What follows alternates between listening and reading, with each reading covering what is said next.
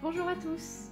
Aujourd'hui, je vais faire une page dans mon journal et je vais ouvrir la commande que j'ai faite de Heartlypaper. Je l'ai reçue il y a quelques jours déjà, mais donc voilà, je suis assez impatiente de l'ouvrir parce que j'attendais de pouvoir filmer cette vidéo pour le faire. Donc je suis super contente. Alors, on va mettre ça de côté et on va commencer par ouvrir ce paquet. Heartlypaper, c'est une boutique Etsy que j'ai trouvée sur Instagram. Waouh! Ce que j'aime bien dans cette boutique justement, c'est que elle utilise pas de plastique dans son packaging. C'est pour ça que j'ai pris une commande chez elle. Trop mignon. On va essayer de ne pas déchirer les petits stickers.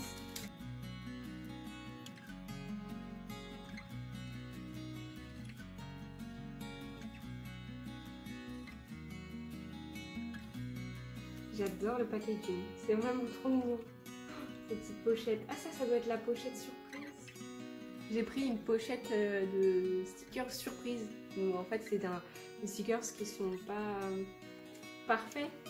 Et donc ça permet de pas gâcher. Trop mignon. Petite enveloppe, un autre petit paquet trop mignon. On craft. Des stickers. Ça j'adore. On n'avait pas encore des stickers clip. Et ça rend trop bien. J'avais essayé d'en faire mais sur le papier pas transparent donc c'était pas l'idéal.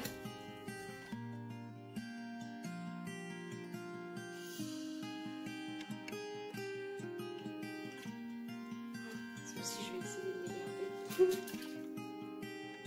C'est ça plutôt les paquets surprises. Et du papier transparent, j'adore.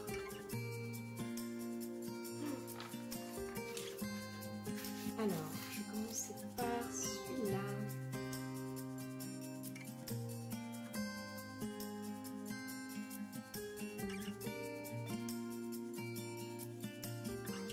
Ça c'est trop mignon.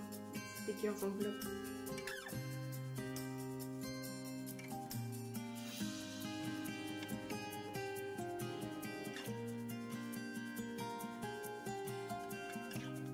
Ah, c'est les tickets.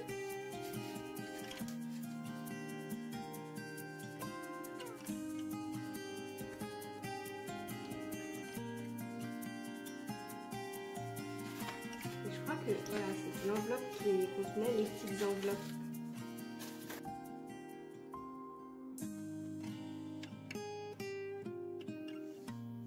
Donc là, j'en ai eu en bonus, je pense. Je pense que, parce que tout ça, je ne me souviens pas avoir commandé cette pochette-là.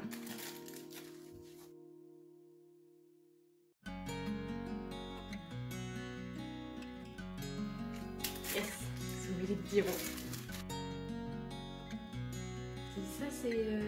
Ça doit être la pochette, voilà, c'est la pochette des bonus. Enfin, la pochette des planches de stickers ratées. Mais vraiment, franchement, je vois pas ce qui est raté là-dedans. Peut-être parce qu'on est loin de février. Oh, c'est trop mignon, les petits. J'adore les couleurs. Ah oui, là c'est un peu décalé. Bah ouais, mais sur cette page, il y en a quand même 9 qui sont encore parfaits, quoi. Mais c'est sûr qu'elle peut pas les vendre au prix fort, mais je trouve ça chouette qu'elle puisse quand même les vendre moins cher dans ce petit paquet. C'est vraiment super. Puis en plus, ça fait moins de gâchis, quoi.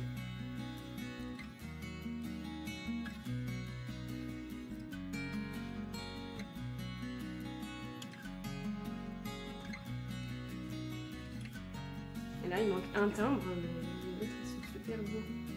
J'adore ce vert. Je vais essayer de retrouver sur sa boutique. Ah bah, mon téléphone qui est là, je cherchais ça.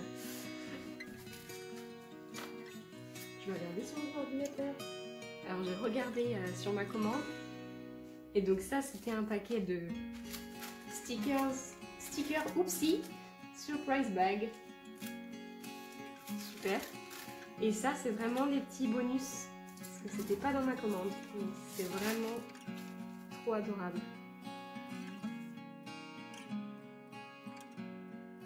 Donc maintenant, je vais essayer de faire une page de journal en utilisant que ces produits. Je choisis une palette de couleurs.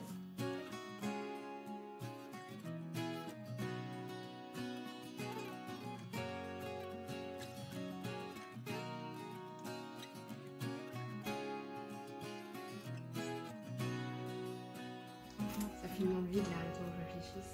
C'est terrible. C'est trop dur de choisir sur quelle palette de couleurs je vais aller. Ah! Je pense que je vais aller sur le violet parce que j'aime pas beaucoup des pages de violet en fait. On va garder le craft quand même. Ça j'aime bien aussi, violet rose.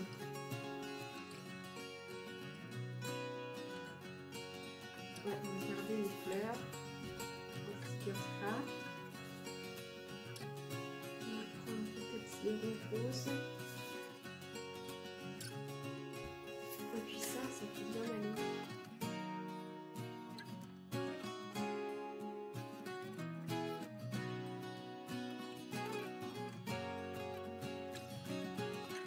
Ça aussi peut-être que j'utiliserai. On va voir. Hop.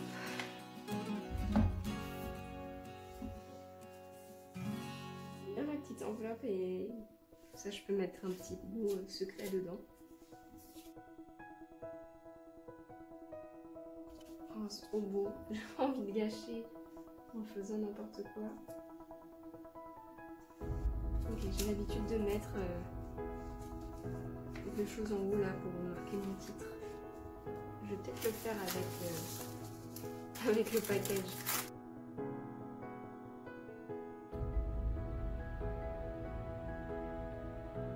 J'aime vraiment ce papier transparent.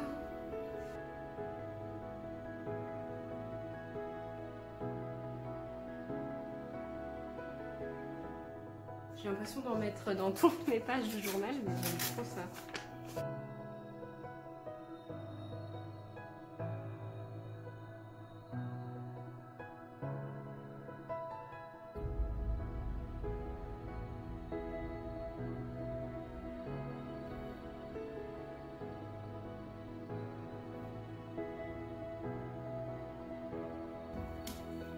Ah mais c'est sa carte! J'avais pas vu! Du coup je vais pas la...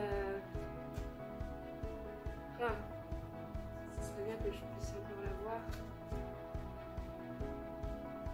Je vais le mettre comme ça. Ouais, je crois que c'est large. J'ai mis de ce côté. La couleur de ce côté.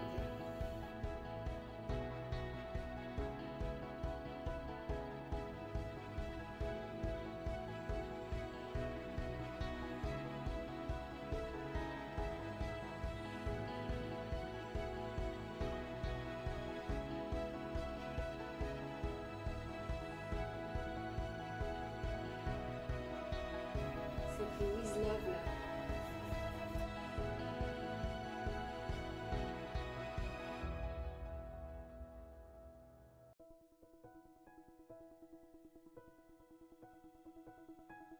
Donc là, le titre, ça va être confinement, semaine 8 déjà. Ouais.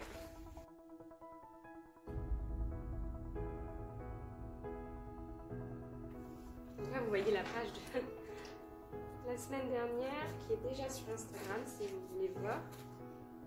Et cette page, je l'ai faite avec que le contenu de Happy Mail que j'ai reçu. En fait, j'aime bien faire des pages en me restreignant à des choses que j'ai reçues par exemple. C'est plus simple que d'avoir tout son stock là et de devoir choisir dedans.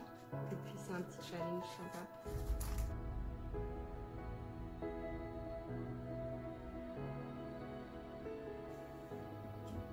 Oh là là, j'adore ces tons. C'est super beau, non?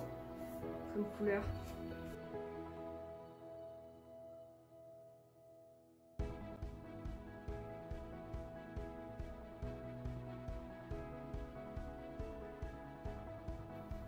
Je vais porter un peu de rose sur ce côté-là aussi, en écho à l'enveloppe.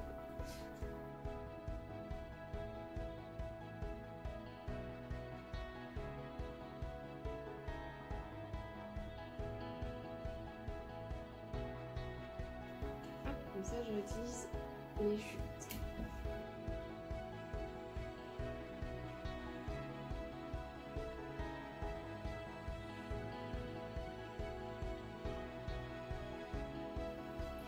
Est-ce que j'enlève ça?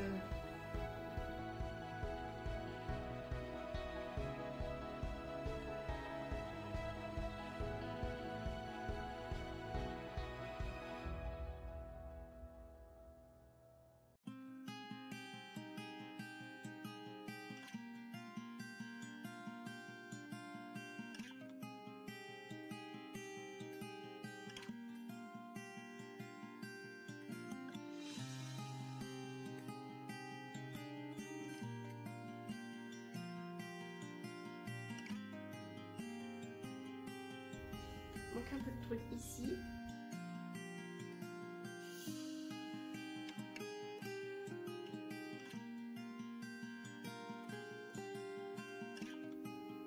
Ah mais c'est des stickers! Je suis en train de recouper alors que c'est des stickers. Ah ouais, c'est trop bien.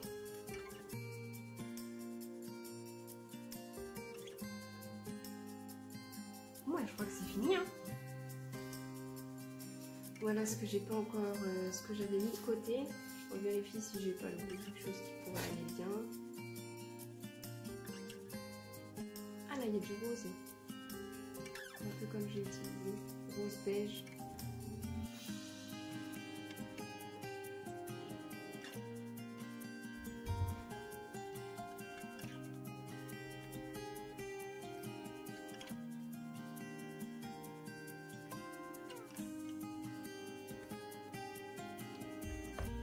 Franchement, je pense que c'est une de mes plus belles pages. Je trouve qu'elle est très harmonieuse parce que j'ai utilisé que des produits de Heartlypaper. Et donc, il y a quand même une harmonie dans ces produits. Ils sont tous un peu dans le même style. Ce qui fait que ma page, je trouve qu'elle est très jolie. Je suis contente d'avoir réussi à choisir 2 couleurs dans le lot. Et puis, bah voilà, peut-être que j'en ferai d'autres avec notre palette de couleurs avec les mêmes produits. En tout cas, je suis ravie de ma commande et je vous recommande chaudement d'aller faire un tour sur sa boutique Etsy. Donc c'est Heartlypaper, c'est une boutique allemande. Et vraiment, elle a fait la commande en une journée et elle est arrivée en une semaine alors qu'on est en confinement. Ouais, c'est à peu près une semaine. Donc vraiment, c'est super rapide. Et surtout, elle n'utilise pas de plastique dans ses packaging. Et ça, c'est vraiment sympa. C'est très mignon. Voilà, j'espère que cette vidéo vous a plu, que vous avez aimé les produits, que vous aimez ma page de journal. Merci encore d'avoir regardé cette vidéo et à bientôt.